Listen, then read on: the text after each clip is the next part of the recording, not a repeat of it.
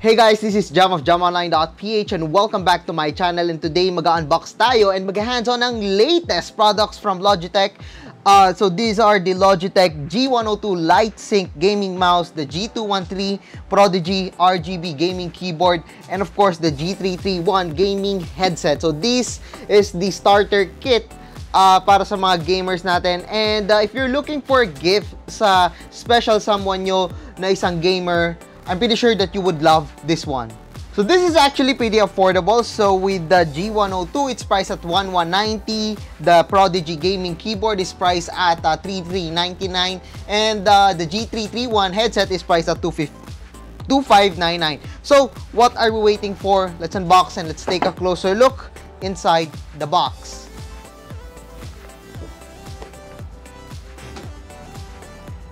Alright, so first, we got here yung ating headset, the G102 LightSync mouse, and lastly, the gaming keyboard, okay? So, isa-isahin natin. Unahin muna natin itong si mouse natin dito sa ating mga i-unbox. So, this one comes with an 8,000 na DPI, which is really good. It comes with LightSync, so may RGB lighting tayo dito. And I believe that a lot of gamers love RGB lighting for their mouse. So, okay, let's see. So, there we go. Ayan. So, we got here the mouse. And what I like about the G102 is that first is light. It is light. And ang maganda talaga dito is we got here the RGB colors, okay? Actually, isasaksak natin siya ngayon and titingnan ko yung kanyang performance later, kung ano ba yung magiging first impression ko for the G102 LightSync mouse. Okay, so for the cable, medyo malambot yung cable niya, manipis, but hindi ako masyado nag-aalala dito. I mean, it's Logitech. I've been using Logitech for a while now. For my mouse, I got the G304 and everything. I mean, everything is really smooth and really okay. Although, ang problema ko dito sa wired cables, ayan, nakikita nyo naman, marami tayong tangles na na-experience. But the cable is quite long. And so far, yun, ang problema ko lang sa kanya is masyadong manipis. Okay. So, isasaksak natin siya sa laptop natin. And let's see. And let me give you yung aking impressions dito. So, okay. First things first, you can see in here, we got here the RGB lighting sa mouse na to. We got here the two buttons, of course. We got here another button over here for control and DPI, I believe. We got the left and right click over here, which is really cool. And then of course meron tayong page up and page down button dito, or the back and forward button, which is really helpful pag nandun kayo sa mga web browsers like Microsoft Edge or Google Chrome. And nakikita nyo naman, it's LightSync, so pwede nyo siya sync with other LightSync devices. And what I like about, again, is this one, it is super light. So, if you're playing games, if you're playing FPS games, mas makakadali kayo makakapag galaw ng mouse dito. And the feet naman na ito is smooth. I can actually use the mousepad over here. Ayan. So, medyo masarap siya gamitin actually for gaming. And since magaan siya, madali ako makapag-swipe left and right dito on our mouse dito sa G102 LightSync gaming mouse. So, overall, I'm pretty happy with the G102 gaming mouse. If you're an FPS gamer, if you know someone na lagi naglalaro ng Valorant, mga ganon, they don't have a really good mouse, they are still relying do sa mga generic na mouse, you can go for this one. The G102, it's really cool, it's wired, and maganda yung DPI natin dito. It's really accurate. Okay, now let's proceed do sa keyboard natin para makompleto natin yung mouse and keyboard setup natin dito. So, this is the G213 Prodigy RGB gaming keyboard. So, first, tanggalin ko lang yung mga tapes and i-unbox na natin to after. So, what are the main features na meron tayo dito sa keyboard na to? Well, first, we got here an ultra fast na feedback. It's responsive at 2 ms. We got 6.8 m or 16.8 million na RGB lighting meron tayo dito. So yes, the colors that we can get in here is very expansive.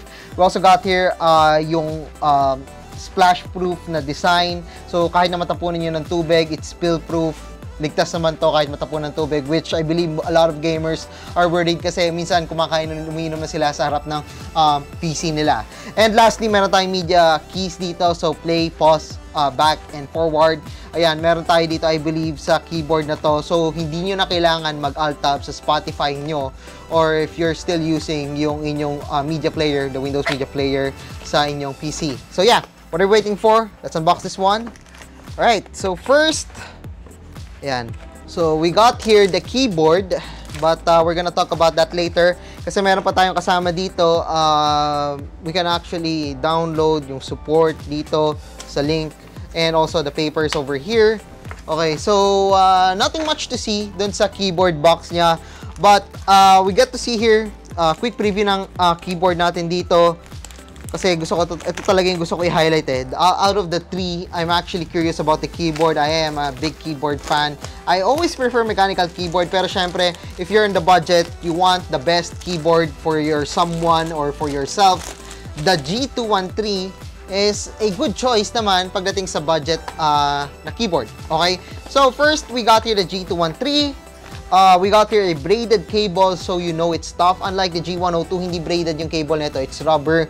And the braided cables are known to be tougher, more durable. Hindi naman ibig sabihin pag ginat-ngat na so safe na siya, but it's durable than most rubber na meron sa mga cable, and actually prefer ko lagi na magkameron ng braided cable.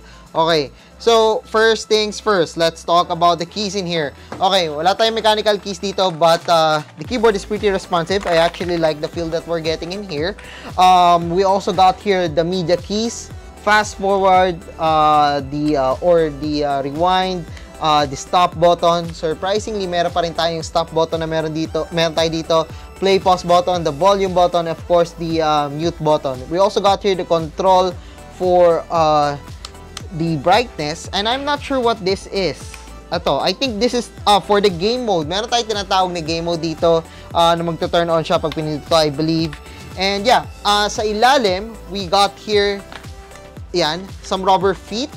The rubber feet is actually pretty good. Meron tayong stand dito if you want to control the stand, if you want to na elevated yung keyboard nyo, no problem. And the feet is actually pretty good. Maganda yung quality ng feet niya. It's rubber feet. And let's see in here.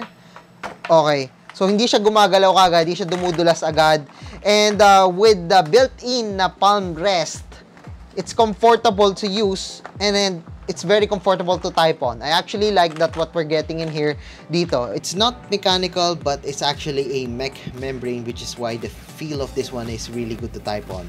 But for the value of this one, it's Logitech. Add mo pa yung media keys na meron tayo dito. And of course, pag sinaksak natin, there we go. We got here yung RGB lighting natin. Okay. So, this is the control do sa RGB pala na lighting na keyboard. Yung button natin dito.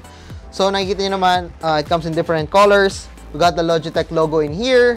And the color of the keyboard is just fine. So, maliwanag naman siya paggabi. And I'm actually curious on what will be the case pag nag-type tayo dito. Okay, so let's see na mag-type tayo dito kung kano kabilis kung makapag-type. Actually, maganda yung response natin dito Hindi siya mechanical keyboard, but it does feel like a certain switch na medyo mas malambot pa. Okay, so maganda yung response natin dito, and the combination ng mouse, which is super comfortable to use. It's 8,000 dpi. I'm really happy what we're getting in here dito sa Prodigy G213. And again, 16.8 million colors. That is a lot of colors for RGB dito. Okay, so we also got here ito. Press this button. Meron tayong game mode. Of course, meron tayong mga LED notifications over here, which is really cool. Ayan. And typing on this one, again, it's a breeze. So, whether you're a gamer or you want to have a keyboard that you can use for typing, you want something na soft but responsive, this is a good keyboard na may palm rest. Very comfortable to use. And I like the rubber feet kasi hindi siya basta-basta gumagalaw dito, and it's very premium yung kanyang build. Although it's made of plastic, yes, but overall, I'm really happy with what we're getting in here dito sa G213 Prodigy keyboard. Okay, proceed naman tayo dun sa ating headset kasama dito sa box natin. We have the keyboard, we have the mouse, and now, i-unbox naman natin yung last one, which is the G331 stereo gaming headset.